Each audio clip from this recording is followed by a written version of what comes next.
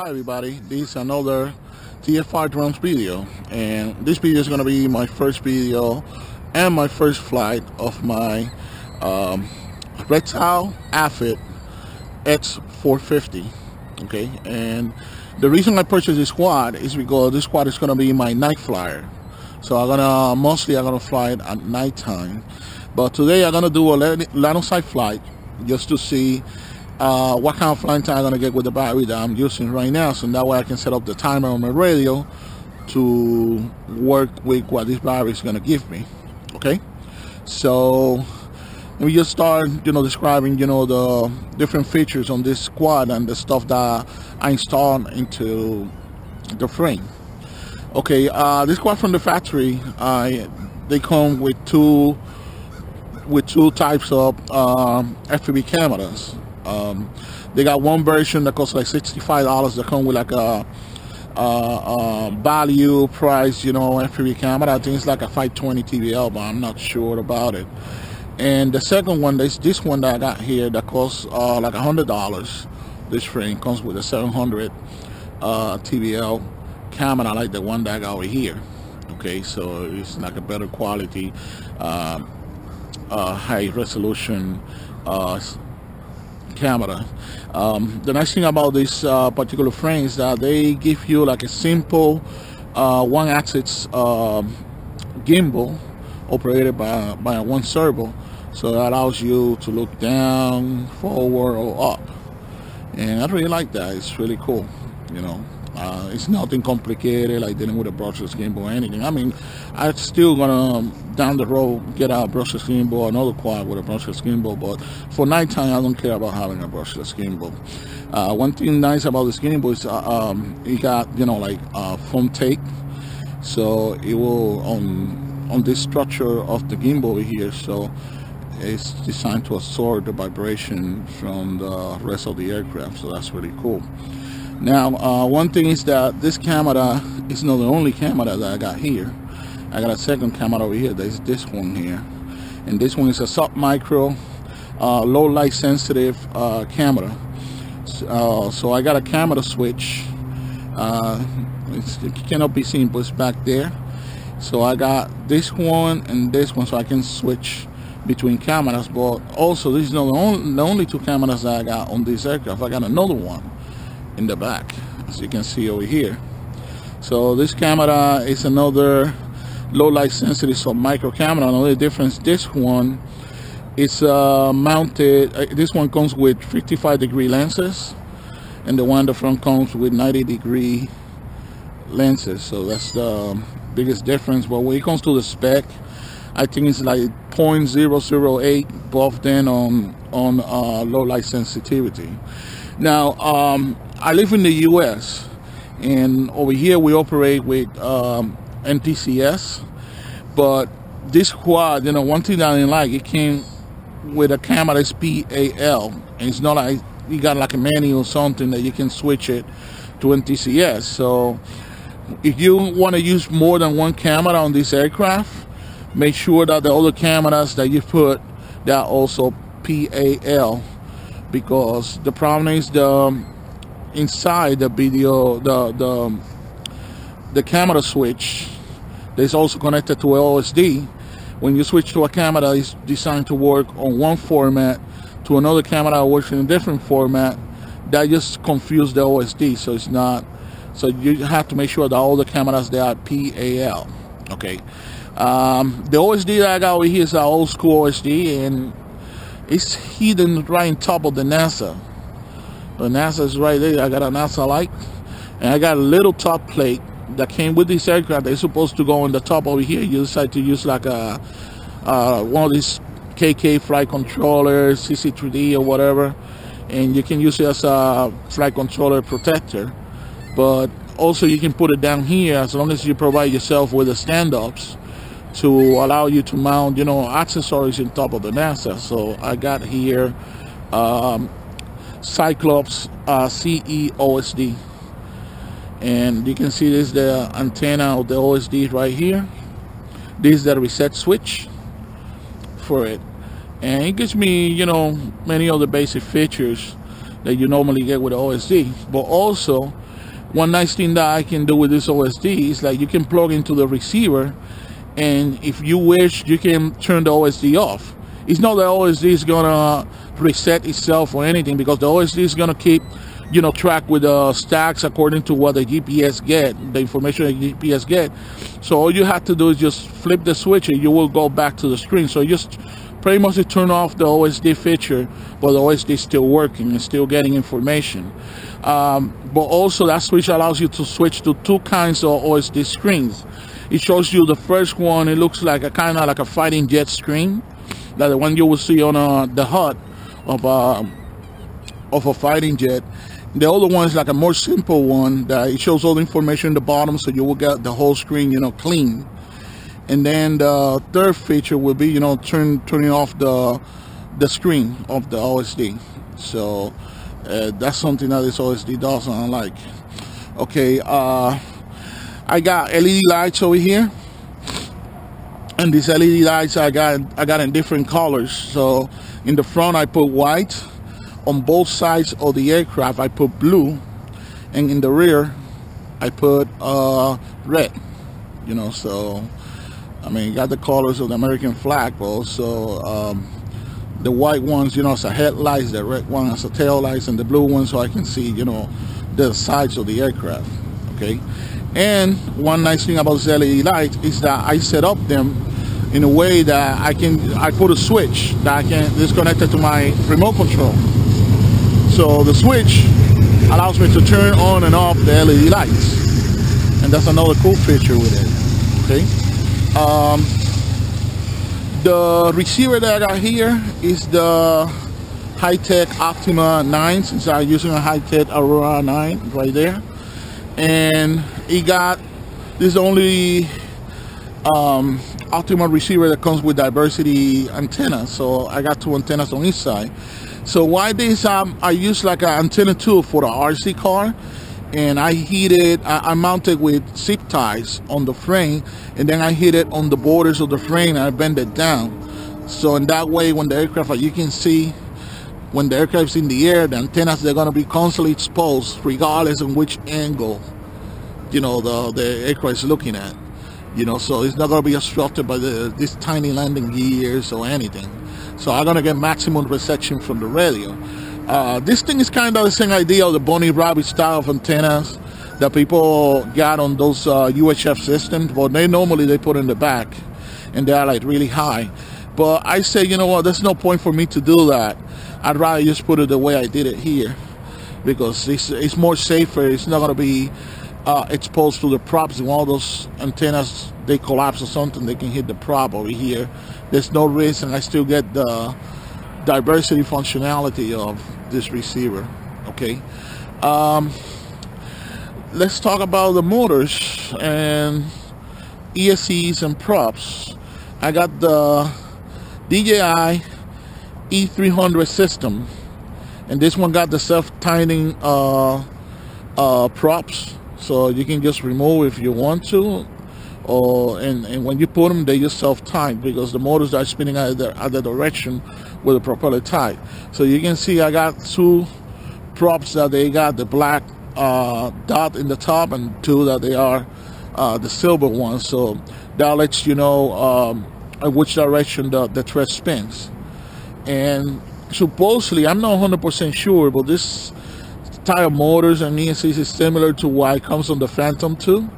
And the Phantom 2 with this system, using a 5200 battery, flights for, and I talk about the Phantom 2 Vision, it flies for like 20 minutes. So I wonder if I'm gonna get, you know, a great flying time with this 4000, because I believe this aircraft, even is bigger in diameter, I believe it's lighter than the Phantom 2 Vision. So, you know, I should be able to do a decent flying time with this. The ESCs that come with this, and this is the weird part, but they are 15 amps, and normally on a 2212 motor I will use like 20 to 30 amps. So I mean, I guess they know what they're doing. They say 15 amps is good for it. I'm just gonna take the word for it. I don't see why they're not gonna, you know, take the power of the motors. One nice thing about this system is when you buy the system, you don't have to be worried about balancing anything. Supposedly the motors and the props, they are balanced from the factory. One thing that you guys have to remember, this thing is not designed to work on 4S. So if you guys are one of these 4S freaks that like to put 4S on everything, not with this. Not with this. The ESCs would take 4S, but the motors, this ESC with the motors that they got, it won't take the 4S. So don't even try to put 4S over here.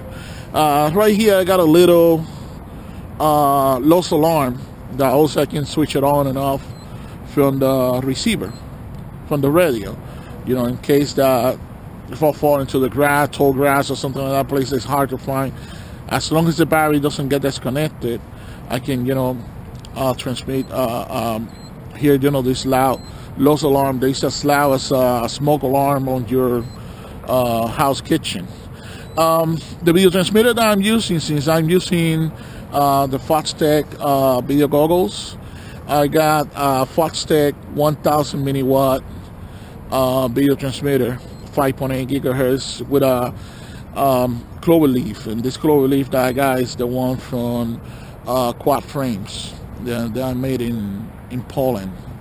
Okay, so one thing that I want to detail about this aircraft is that the radio on the receiver is 9-channel, and I need 6 channels to work with the NASA. So I only got 3 channels left for accessories, but I got more than 3 accessories. I got 5 accessories. Okay, one accessory is the servo, the gimbal for the servo, to operate the gimbal.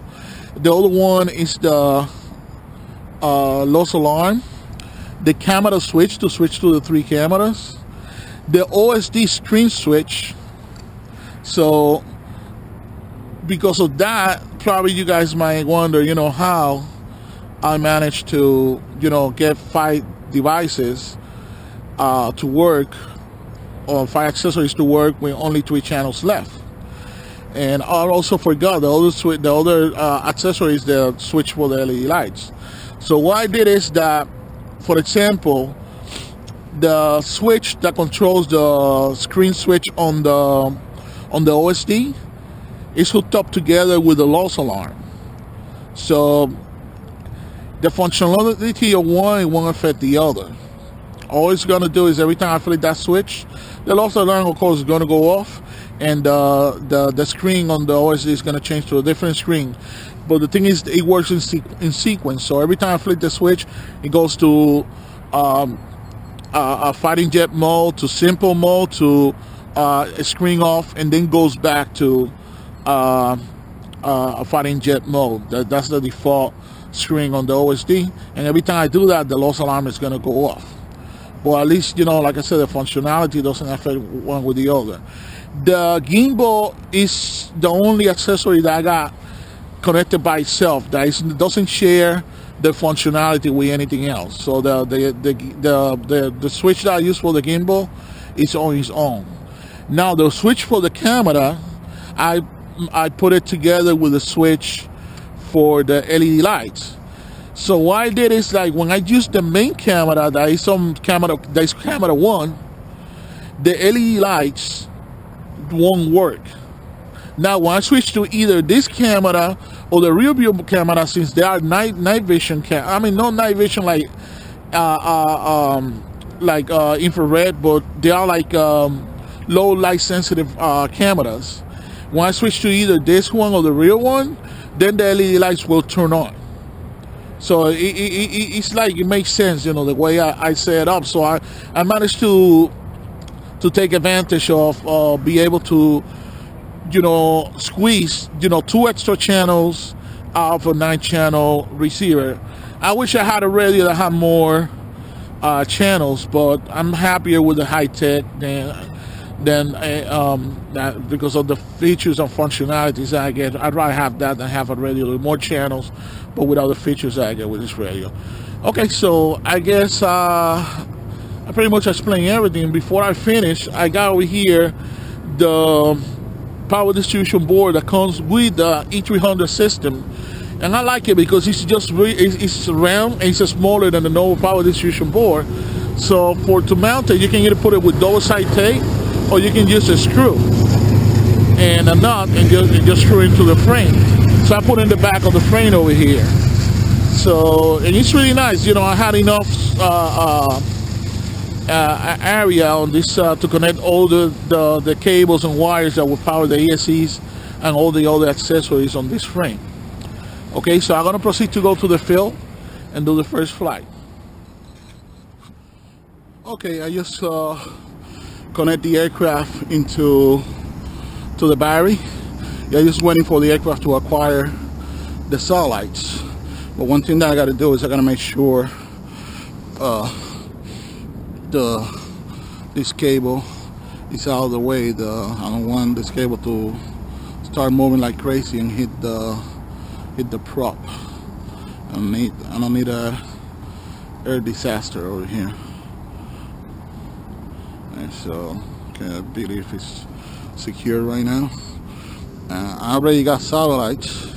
Now, one thing that I want to check is if the video transmitter is working right. So I got this DVR over here. It's a DVO1 from Foxtech, and this DVR comes with his own built-in video receiver, 5.8. Okay, I forgot to take the lens cap of the main camera over here, so take it off. Now I got an image. Hey, yeah. Now I got an image right now. Okay, I got the camera switch. Like I said, it's connected together with the light switch. So now I got the lights on, as you can see there, and now the night vision camera is the one that's working, and now this is the rear view camera. Also got the lights on. All right, this is working properly, you know. So they just go back to the main camera. So I'm gonna turn this thing off. Now this switch here is the one for the light alarm, and to switch not the light alarm, the loss alarm. But also switch. It switch also the screens on the OSD. Alright, I got satellites and everything, so let's take off. Actually, before I do that, I want to see if the OSD acquired the satellites. Since the OSD, the GPS antenna on the OSD is right next to, wow, unbelievable. I got 2 satellites right away. I'm impressed. Okay, it's reset. Okay, cool. It's working fine. So let's go and proceed to fly the aircraft.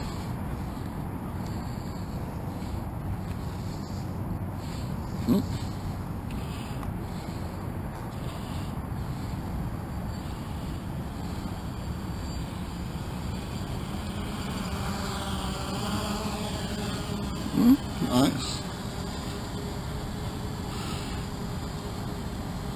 I'm putting GPS now and see it stays.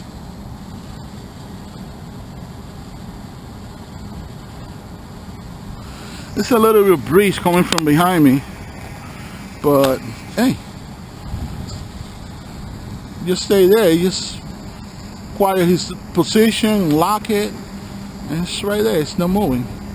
I just turn on the LED lights. Turn it off. Good. Really like the way this aircraft is flying. I know, like I said in many of my videos, train's making noise.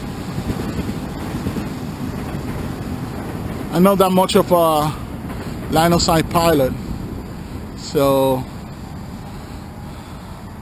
I hate to fly a line of sight. And the problem with this aircraft is that it's not that easy to figure it out. You know, where's the front, where's the back? I got it right now looking at me.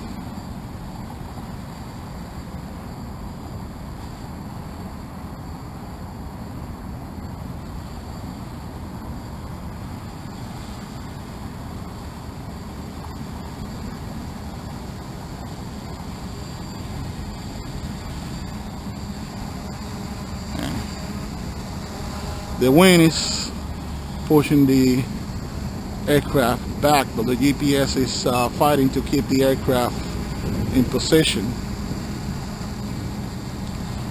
So you can see the camera there. You can control the camera with this switch over here. So now the camera is looking down, now it's looking forward, now it's looking up. So that's how I'm gonna be able to control it. Right now, because there's like a constant breeze, they just don't stop. The aircraft's fighting, you know, the GPS fighting to keep the aircraft in position. It's not like it's that windy or anything. It's probably like 5 miles per hour, but it's just like it's constant. It's not going away. Now you can see the cool feature about me mounting the antennas the way I did it. So you can see that I'm completely and totally exposed all the time to the radio. So it's more efficient to have it that way than put it the way, you know, and looking up. You know, it will do the same job. So that's a really cool thing that I did it that way. One thing that I did too with this is the magnetic declination with this aircraft. So I point the antenna to the GPS antenna where I live over here. The magnetic north is minus 13 degrees. So that's like around 11 o'clock. The little arrow, so I'm pointing at 11 o'clock, just like I did with all my other aircraft that have the NASA. And that's why it's the GPS working properly. Now I'm gonna go to altitude. There are a little bit of altitude fly. It's amazing. It's like a bunch of birds over here, and they just don't care.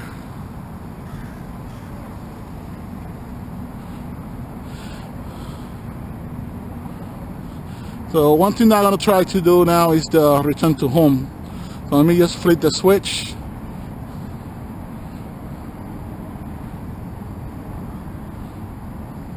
Okay. Now the aircraft's going up. He's supposed to land over there on that floor mat. My car floor mat is right there. So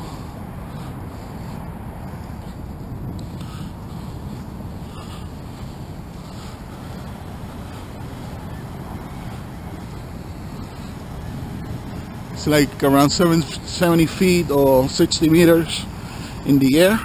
I mean 20 meters in the air. And he's supposed to come down slowly. I would have let it land, but as you can see, it rained yesterday. It's wet all over the place, so I'm almost sure that he's not gonna quite land on the spot. So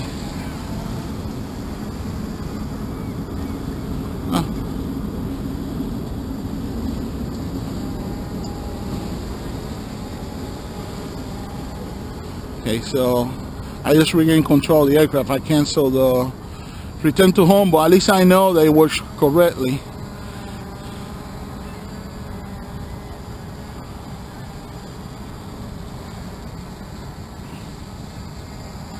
What I like about this system, it's so quiet. I'm going over 7 minutes of flying time now.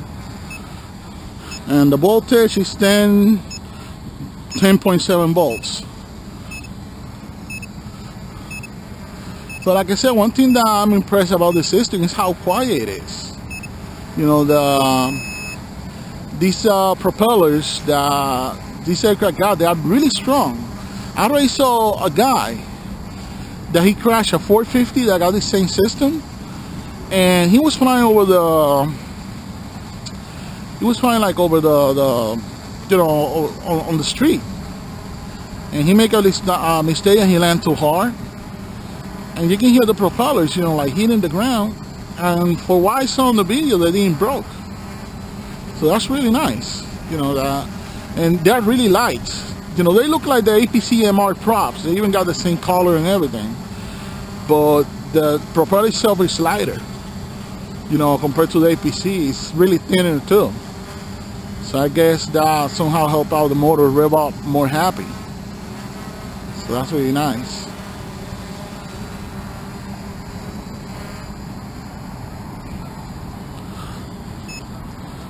Now what I'm gonna do is one thing that I heard a guy complaining about this is that they claim that this system got no power.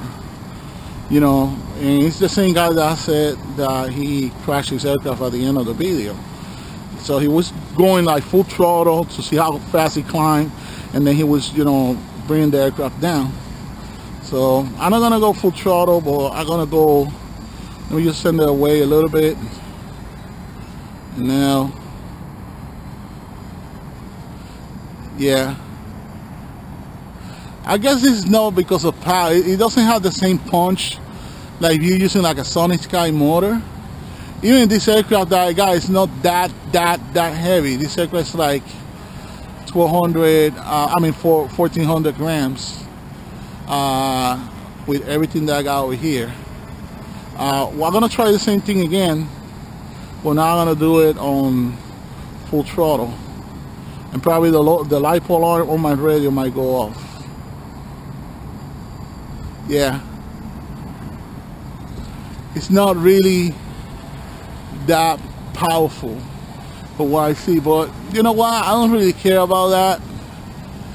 If I get a decent flying time with this, I'm not gonna care that much about, you know, the climbing power of this thing. I mean, this thing is not a hot rod. This thing is not gonna be a sports car. All I'm gonna do is just fly around, and that's it, especially at nighttime. So probably tonight, if the weather allows, I'm gonna fly around town. And I don't like to fly in top of, you know, a city, a town, anything.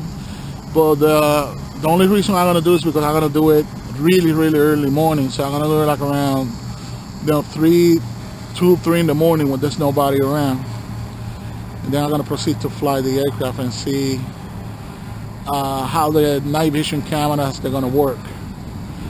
So,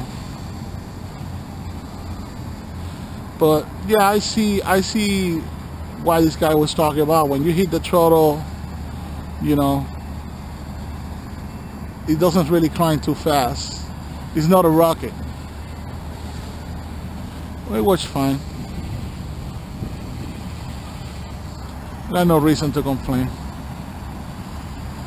One thing that I saw from a guy that was flying one of the a 450, but he had this 450 with no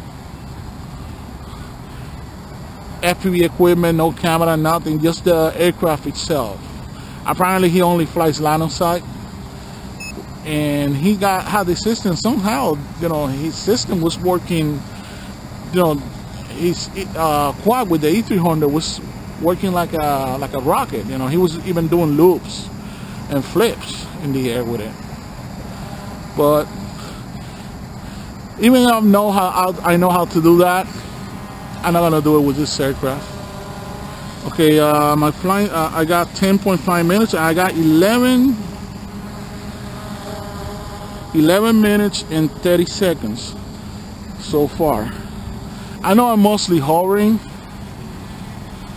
and not actually flying the aircraft, but my main concern over here is make sure that I get, you know, a decent flying time with this battery. I got a 450 with a GoPro.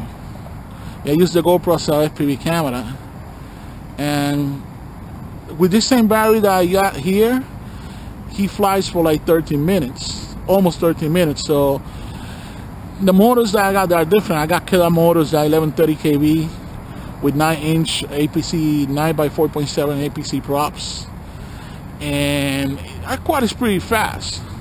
I'm planning to replace those motors and put Sonic Sky 1250 kVs 2212 in there to make it even faster with APC's 9x4.5 MR props with that one, because that's the one that I'm gonna use to get crazy with it. Now the LiPo alarm is making noise. That means it's time to land.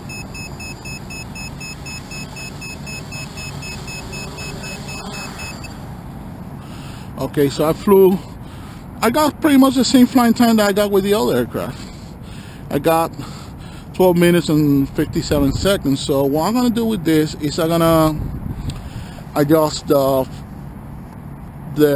timer in here to go off at 10 minutes. So in that way I'm gonna have 2.5 minutes or spare time to get back and land. This aircraft, I didn't build it to go far away or anything like that. This thing is mostly to do, fly within a kilometer, like a half a mile. Even the video transmitter got the capability to take me even further than that. But I just want to go, I don't want to go that far. I just want to put that 1,000 milliwatt video transmitter so I can get a good penetration without the need of having these crazy FPV frequencies that will make you forced to shield everything that you have on the aircraft so something doesn't interfere with something else. Like 1.2, 900 megahertz, any of that stuff. I like my 5.8. Okay, so the motors are cold. These motors didn't broke a sweat or anything. They are completely and totally cold, and really impressed. So even if the system got no power, pretty much I got, a good decent flying time with it, and the motors are cold. So I'm happy. You just did what I wanted this to do. So I guess that's pretty much it. So this, like I said, this is my Reptile APHID from Good Luck Buy. This is the 700 TBL version, and it flew like I expected. So stay tuned for my next video of this aircraft, video number 2, and it's going to be a night flight video, and you will see the night vision cameras at work. And this is the same cameras that Ali Shamal used in one of his videos, and he flew at nighttime, and it was amazing.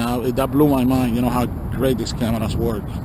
Okay, so please don't forget to rate, comment, subscribe, and favorite this video, and thanks for watching, everybody. Bye.